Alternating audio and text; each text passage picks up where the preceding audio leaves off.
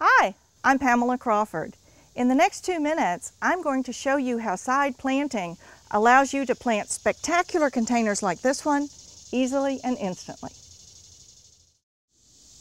The goal with hanging baskets is to create giant flower balls with the sides of the basket covered as well as the top.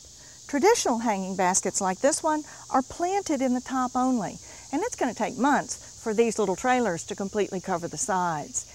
This basket was planted both in the sides as well as the top at the same time this basket was, with similar but not identical plants. Look at the difference.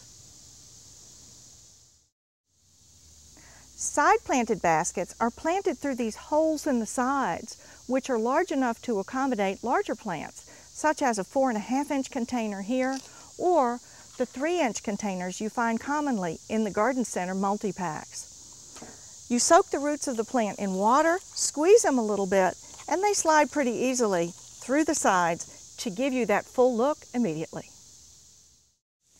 I planted this basket just yesterday. To see how easy it really is, go to the 2-minute planting portion of this video series. Side planted containers are not only instant, they also withstand the test of time. Here's a 16-inch container empty. Here's the same size container that was planted 4 months ago and is still going strong.